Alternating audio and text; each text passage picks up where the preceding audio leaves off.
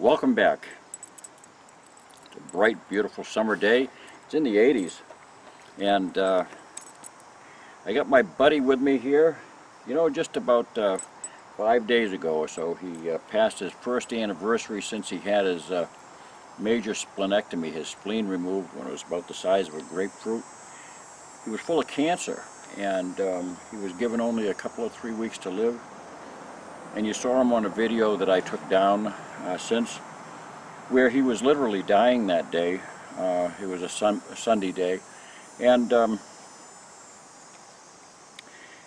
I received literally hundreds of prayers. About 350 people wrote to my wife and me and expressed their condolences and their concerns and their prayers for Benny and for us. And he rallied that night at midnight when I took him out around the back corner of the yard. I'll never forget it. I was literally trying to drag him around with a leash so he could, you know, relieve himself before he went to bed. And suddenly he just perked up. And he's been that way ever since. He's been out hunting, and he just had literally a miraculous recovery. So, you want to go underneath the porch? Yeah, it's kind of hot out here for him. He's a fair weather dog. He likes it when it's he likes it when that fall weather is in. It's not too cold, not too hot. So anyway, what I want to talk about today, you wouldn't think that this would be on my mind, because here we are in the beginning of August with such heat, and you know, I'm sweating right now.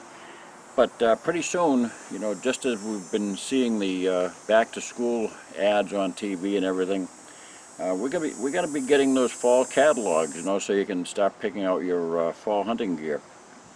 So our thoughts will start turning to deer hunting. Now, I've received a lot of requests from people asking what I consider to be the ideal deer rifle and slash cartridge combination. So I'll answer that question by going through the various things that I think are, that I deem to be essential and also preferable. Now, I'm not going to be talking about the all-around rifle. I'm not going to be talking about the rifle that can be used for antelope and for mule deer and for elk and for, you know, for bison and anything else, caribou. I'm going to be talking about the all-American deer rifle, the rifle which is classically used to take white-tailed deer. And white-tailed deer, being what they are, they're a woodland creature. They're highly camouflaged. I mean, they can hide practically out in the open in the woods. You know, they can stand there looking at you, and you're looking at them, and they're looking right back at you, and they're standing right there, and you say, that's actually a deer, and you didn't realize, you know, because I'm going to let Benny in for a minute. I'll be right back. So as I was saying, you know, deer are fabulous at concealment and keeping cover between you and them when they're in the woods. Now, my favorite type of hunting is still hunting. Now, I've tree hunted and stuff like that, you know, climbed up at a tree stand and things like that. But at my age, I'm a little bit leery about climbing up beech trees anymore and sliding down in the middle of the morning. So I tend to favor just relaxed day out still hunting. And for those of you who don't know what still hunting is, it's a contradiction in terms, I suppose, because you're not really still at all. You're moving through the woods quietly, as quietly as you possibly can, because deer have tremendous sense of hearing, and they'll hear just one twig break, and they'll turn to look and see what that twig, what that break was. And they'll watch it, and if they see movement after that, they're just on their way, and you'll never see them. So, still hunting is a challenge. It's hunting on your feet, and it requires that you're on your feet for hours at a time. And you want to have a rifle which is, you know, lightweight and gets around easily. That, you know, it's tough enough to be moving through with branches in your way and things like that. You don't want to have anything that's overly cumbersome. So lightweight, sleek, that moves through the trees and branches easily and doesn't pick up leaves that get stuck in places on your rifle. It should be nice to nice to hold, easy to handle, and swift to get up to shoot. The cartridge should be adequate for the job. What's the job? Well, that's to take a deer down in his normal habitat. The average American white-tailed deer is taken within 30 yards. That doesn't say at 30 yards, that's within 30 yards. Sometimes much, much closer, 5 to 10 paces away is not uncommon for a white-tailed deer to be taken. So a cartridge within 30 paces or so is sufficient. And one which will, on demand, to be able to reach out across the occasional meadow or across a power line or something like that, 150, maybe even 175 to 200 yards. A cartridge that has that sort of flatness and trajectory that can get out that far.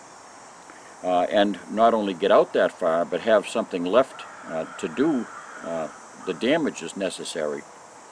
And as I've spoken about in a previous video, and you can watch that, so I don't have to go on about that in depth right now, but you want to have a cartridge which can drive a bullet of good sectional density clear through on a broadside shot or an oblique angle from any direction, and go clear on through, collapsing both lungs and opening the thorax with an exit wound which will deflate the lungs, which will collapse the lungs. Because the lungs remain expanded due to the vacuum which exists in the thorax, and inside, you've got the it's a silver skin that lines the inside of your the pleural skin is what it's called, and that silver skin is basically like saran wrap. It keeps that vacuum where the lungs exist. Once that's violated with a sufficiently large hole, the lungs would just drop down and collapse. Now, an entry hole is not sufficient to normally collapse lungs. Yes, you may damage and destroy the lungs. Sometimes a very rapidly expanding bullet will destroy one lung, but it won't reach the second one, and so you have a deer that can still run on one lung, and that's not necessarily going to get your deer home quickly without a lot of searching. So you want to have a cartridge that's able to punch right on through with good reliability, with a bullet of good sectional density, which is above .240. Then you want to have a gun which is simple. You don't need to have, for that type of hunting, you don't need to have optics. Optics have they're of no practical use in a woodland situation. They simply offer nothing but a cluttered field. When you put a scope up, even a very low power scope, when you put it up and when you look through, you're going to see magnified leaves and tree limbs and branches and things like that. And it's hard to find the target that you're looking for. You may see the deer out there and you put the scope up, and then all of a sudden you can't exactly see where he is. Time is of the essence with a white-tailed deer. The next thing you're going to see is the white flag go up going this way, and you'll only see it for a brief second before it's gone. Lots of shooters have shot in vain at that fleeting white flag. That white flag is not a good target. You're wasting your ammo. Now, I personally believe this is always you've seen my videos if you've been watching. I'm a pragmatist. I believe that there's with the world of cartridges and rifle options that we have, there's no need for compromises. We don't need to be searching for almost good. We don't need to be searching for something which is adequate. We can search always for something which is absolutely perfect, which is letter perfect for the condition. So as I said, the condition that we're shooting for, literally, no pun intended, is to take down a white-tailed deer in his environment, which is in woodland, within 30 yards and possibly out to 150, 175 yards if necessary, which is a rarity. So let's look at a popular option. Well, here's the AR-15. This is mine. I don't want somebody to write in and tell me, I'm an old man and I'm not up to technology. I've been carrying one of these around since 1960s. which is right after they were first introduced. So technology has been with me right along. You know, I've been following it right along as time goes on, and I own this rifle, and I own it because I enjoy shooting it. I don't waste my money on something I don't enjoy. So I thoroughly enjoy this rifle. But as an 8.5 pound gun with no matter what cartridge goes in it, except maybe the 50 Beowulf or something like that, yeah, you know, it's either you're trying to stick a square peg in a round hole. This is not light to carry. 8.5 pounds is not a light gun. If I shorten the barrel, then I'm shortening my ballistics. I'm reducing my velocity. It doesn't, you know, I don't care ever since the 60s, ever since I've been carrying it. No matter what I do, it's just not comfortable to carry. You know, it's a chunk of metal that's designed for what it does beautifully. It's a beautiful combat arm.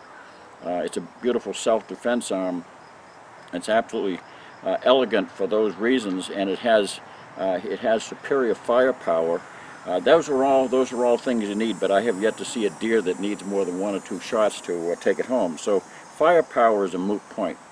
And not only that, you know, for those of you who may not be aware, most states, and in this state included, deer hunting is usually restricted to, if you're using a semi-automatic rifle, of only 5 rounds. So that kind of obviates, that kind of dismisses the entire issue of having, you know, the firepower.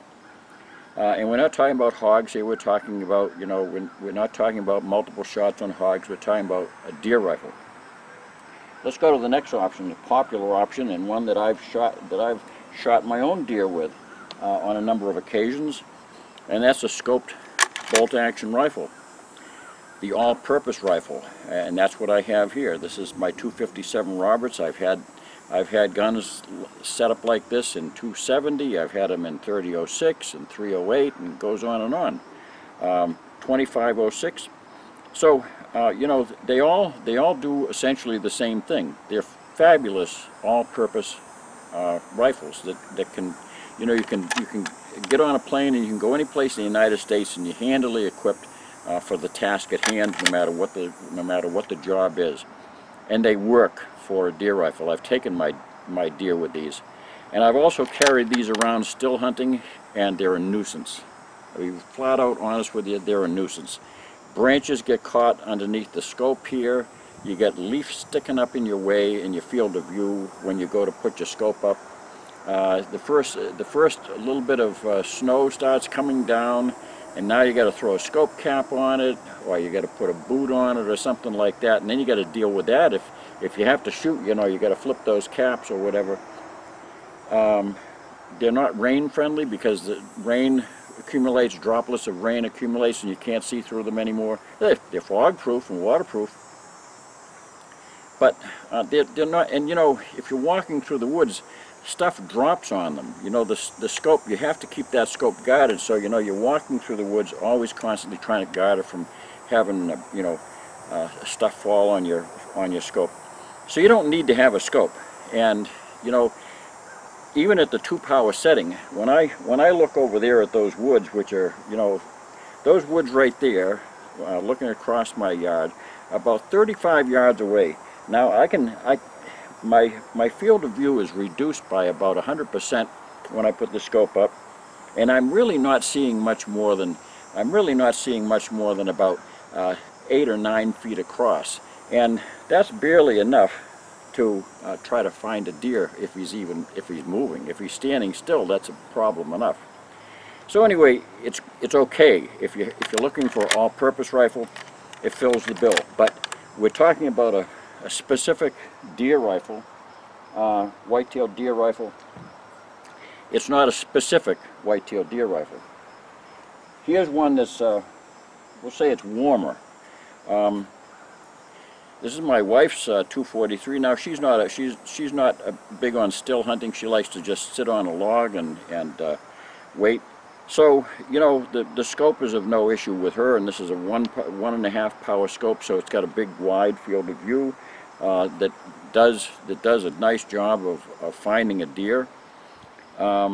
And this is a setup that I use. This is the same setup I used on my 7mm 08, my Model 7 Remington years ago. It's a nice setup. And again, it's a good solid combination for a semi-all-purpose rifle. In other words, it's a rifle that can be used, you know, for pretty much anything in America. Even with a short 18-inch barrel, this will reach out and do an adequate job on antelope and things. It's not a perfect rifle for all occasions, but it's adequate. I'll give it 3 stars for a deer rifle.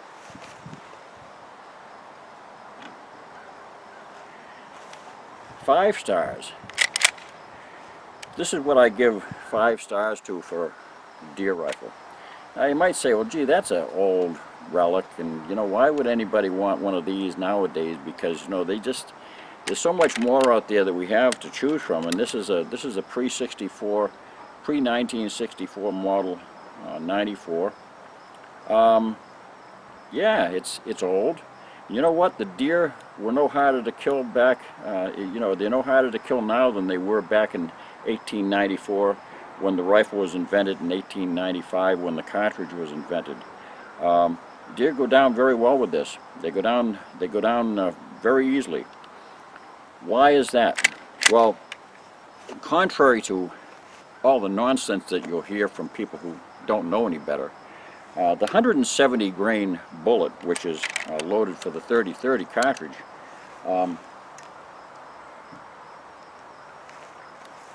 it's got a sectional density of superb numbers. It's not in the 240s, it's in the 250s. I think it's 2.256. Very high sectional density with a 170 grain bullet in the 30-30. And that means it can drive right on through, and it does drive right on through on broadside and angled shots through the brisket. And it has not just adequate, it has very good power. And for the white-tailed deer, it really, you can't kill them any deader than you do with the 30-30. Now, there are other cartridges that reach out farther, but again, we're talking about the specific deer rifle for the person who's hunting in the woods, where your shots are taken at typically within 30 yards and generally no more than 100 to 150 yards. So it fills that niche perfectly. As you can see, it's sleek, it's lightweight. That rifle weighs less than 6.5 pounds. It probably barely gets up to 6.5 pounds when it's fully loaded with 7 rounds. You know, anybody I hunt would laugh if I were to shuck out, you know, that number of rounds of the rifle at the end of the day. You know, they'd have no clue what I was thinking of. You know, usually I carry 1 or 2 rounds in the magazine beside the one that's in the chamber, and that's sufficient. The game's all over with one shot. Let's talk about the cartridge for a minute. Now this is the 32 special, and it's identical in form to the 30-30 case. Matter of fact, if you look at this one right here, this is in fact a 30-30.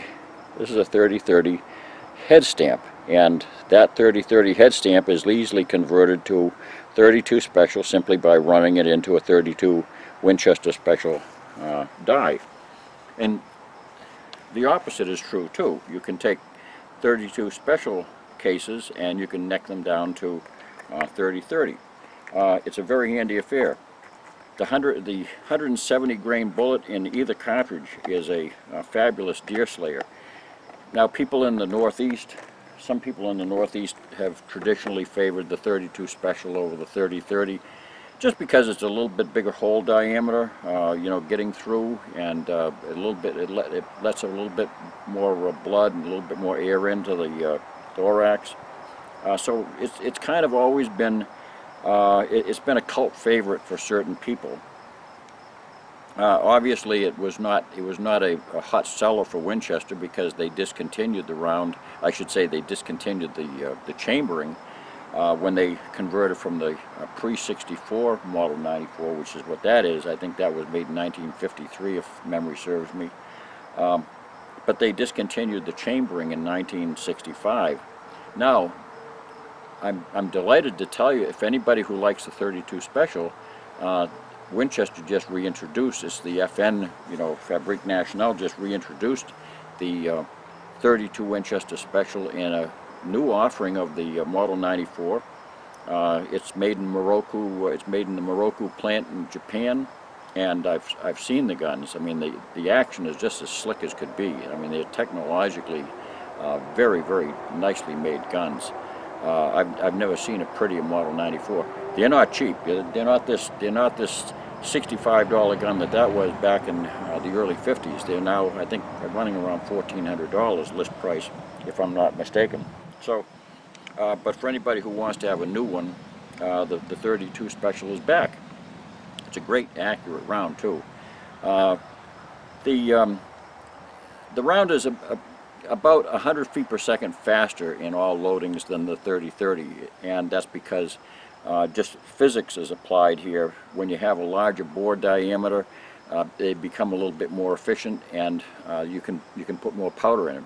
It generally holds about 3 or 4 grains more powder for equal bullet weight in the 32 over the 30-30.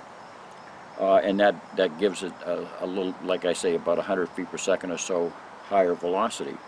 The 30-30 with a 170 grain bullet runs about 21 to 2200 feet per second depending on the loading. The 32 Winchester Special runs 22 to 2300 feet per second depending on the loading and the barrel length. And then there are other options with the lever action. You can get the 45-70. You can get 35 Remington. That's a all-time favorite. The 35 Remington is a 200 grain bullet that runs about 100 feet per second slower than the 30-30.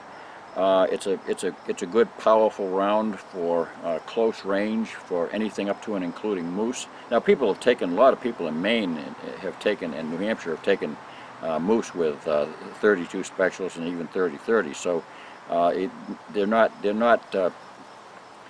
not inadequate for the job. I would not classify them as being powerhouses in that regard. But the 35 Remington is a good powerful round that has a heavy bullet with a broader bullet diameter. That 35 caliber will certainly get the job done.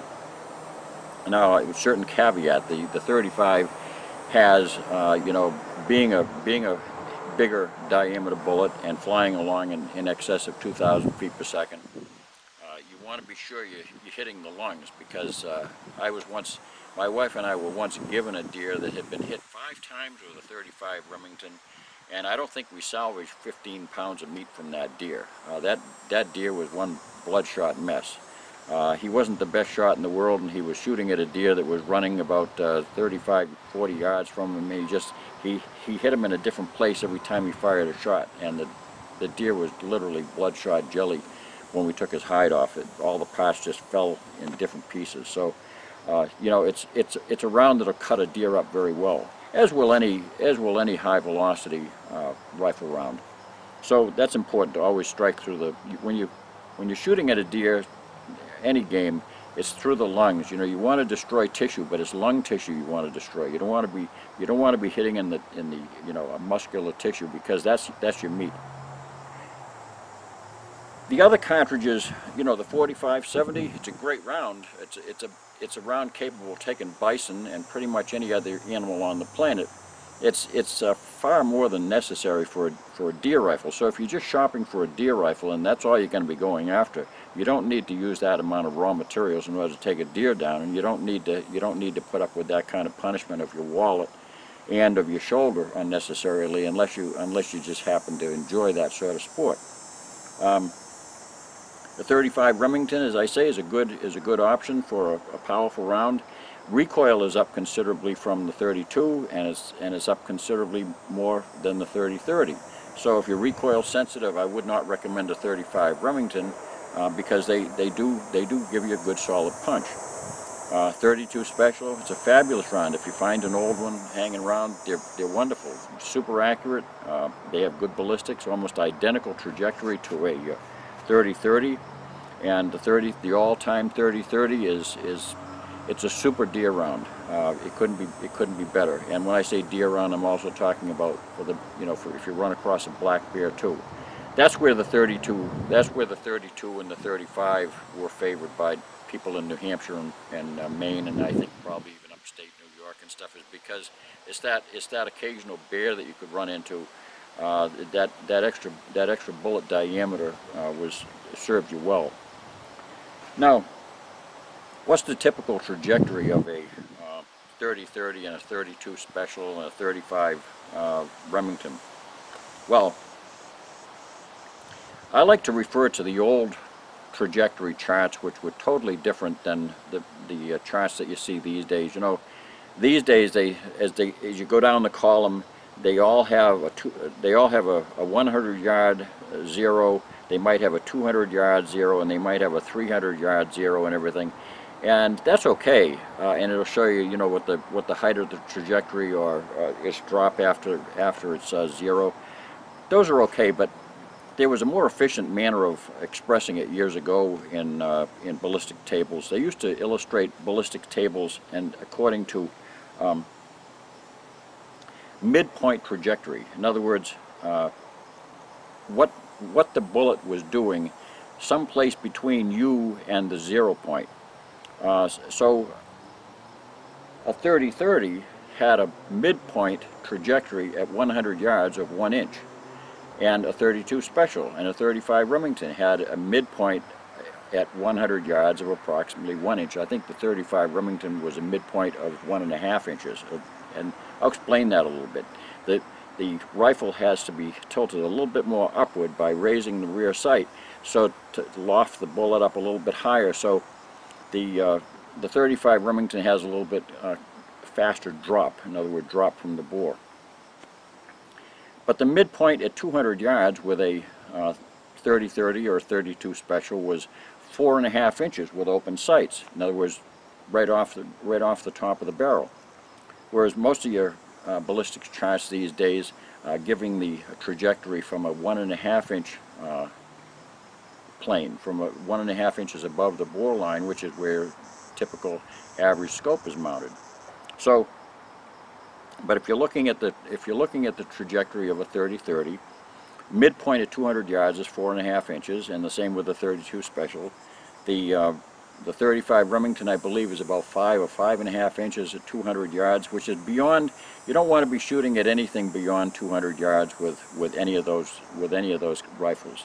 Those cartridges are just they're at that point, their energy is failing because they have a poor ballistic shape. These bullets do not have superior ballistic form. Now, you'll say, what about the Hornady Lever Evolution bullets? Well, I've got those. These cartridges made by Hornady are I find them in my rifle to be very, very accurate. No more accurate than my hand-loaded spear loads, but they do have that polymer tip, which allows them to be loaded end-to-end in a tubular magazine without worry about chain detonation, which can occur if you load pointed bullets in a tubular magazine. They don't cycle as slick in this Model 94. I haven't tried them in a 336. Yes, I did. I'm sorry, I did. I had a 336 30-30, and I had the same issue. The point of the bullet seemed to catch as they were going up from the magazine tube to the chamber. So they work okay. I mean, that's rather a non-issue because you're only firing one shot and he's going down. All the muzzle loaders in the world know that. You shoot the deer and he goes down. You don't have to reload. But so it's not a big deal. They're just a little bit hokey getting in. They don't necessarily. Yes, they increase the mathematical trajectory is flattened by using those pointed bullets. There's no question about. These 165 grain bullets. The mathematical trajectory is flattened, but that doesn't make the rifle any more accurate.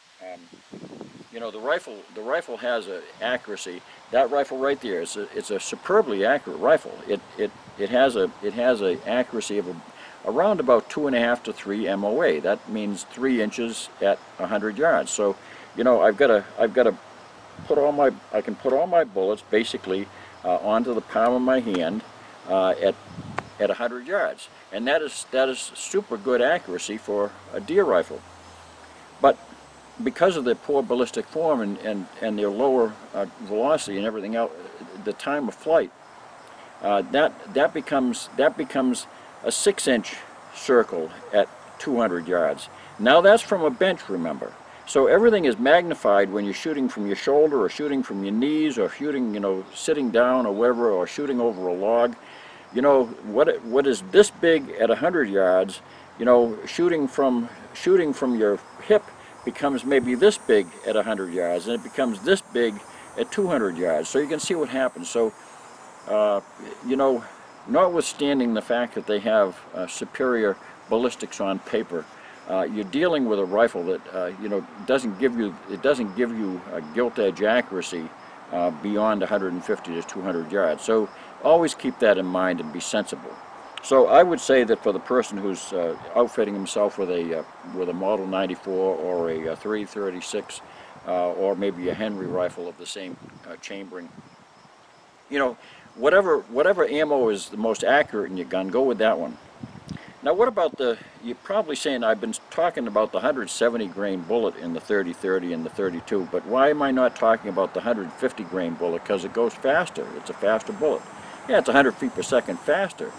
But Jack O'Connor wrote many years ago, back in the 40s, that it has neither the sectional density nor the velocity to be a good penetrating bullet with deer-sized game. And I have to agree. The 150 grain bullet works just ducky with a 308. It always worked just perfectly with a 300 Savage years ago, and certainly with a 30-06. And that's because of the brute force involved. We're talking about velocities which are, you know, 600, 700, 800 feet per second faster than the 30-30, which will drive that bullet through by sheer force of energy. The 30-30 is not possessed of that sort of brute force. It has good solid energy with a 170 grain bullet, and with that sectional density of 0.256, that thing is going to keep on chunking right on through. You know, it's got good locomotion getting right through tissue with the 170, but with the 150 grain bullet, that energy fades very quickly in heavy fluid tissue. So you're not going to necessarily have the bullet energy, I should say the sectional density, to adequately penetrate through and through. So you're going to have a bullet which will, you know, get into the lungs, and it will disrupt and disturb them, and the deer will certainly die. But if you've been using the 150 grain bullet all your life, and your dad told you that that was the one to buy and everything, and that's what your Uncle Fred uses, try the 170, and I guarantee you're going to see a superb improvement in the way the deer go down. The 170 is the way to go, and it carries better at all ranges. So it's you know, ballistic charts don't tell everything. They only tell the speed and the energy, but they don't tell you what actually occurs through tissue. You know, if you look at some of the 30-06 offerings, the 220 grain bullet with that huge long sectional density bullet, that in some cases that has lower energy than bullets which are, you know, 100 grains less. So, you know, energy figures can be deceiving, and I have a whole video about energies and everything that's somewhat revealing. So anyway, I think I covered pretty much all this stuff about the. Oh, I left one of them out. The 44 Magnum is a popular cartridge for the deer rifle. That was my first deer rifle that I purchased with paper route money when I was a paper boy back when I was in the 60s. And so I bought a 336 Marlin. It had just come out in the 44 Magnum chambering, and it was Marlin soon discovered a few years later that it was problematic because it had to have a little flipper on the top of the follower, the carrier I should say, to prevent the short round from going too far back on the carrier. So it didn't always chamber well, and sometimes rounds flopped out of the side of it and everything. So they went back to the model 1895 after a while and discontinued it. But so I'm familiar with the 44 Magnum in the lever action. It's adequate for 50 to 75 yards. I wouldn't try to stretch it beyond that. It's you know, penetration is so-so with a bullet that's 240 to 265 grains or so, because the sectional density is very low. It's a fat bullet, it's a heavy bullet, but it doesn't have much. It doesn't have much sectional density, and the velocity you're talking is still a pistol cartridge. It's a revolver cartridge, which doesn't have that much sustaining velocity. So all that said, it's a great deer round for virtually any deer hunting, and especially for a person who, like I was when I was in my youth. You know, I could shoot a 44 Magnum very handily, and I was still a little bit scrawnier than I would need to have behind a 30-30. So the 30-30 was a little bit much for me. So for anybody who's looking for a 44 Magnum is a good offering. Plus you can have fun shooting 44 specials in them. You have to be round nose bullets. None of the square end bullets, you know, the Keith bullets and stuff, will feed properly. So I think I've pretty much covered it all. This is my, you know, I carry a lot of guns into the woods when I go deer hunting. Just a lot of it is nostalgic, but I'll tell you what, for the pure love of a rifle to be in the woods with, that's handy to carry. It fits in your hand like a glove, literally like a glove, and you can carry it in any way you want. It's warm, it's fuzzy, it's just got that nice smooth feel no matter where it is. There's no bumps and stuff sticking into you, catching on your clothes and everything. You don't go to put it up and it's stuck to your shirt with some knob or dial. It's just what it is. It's a beautiful, handy gun that'll take home the venison every day. Thanks for watching. Don't forget to subscribe. God bless.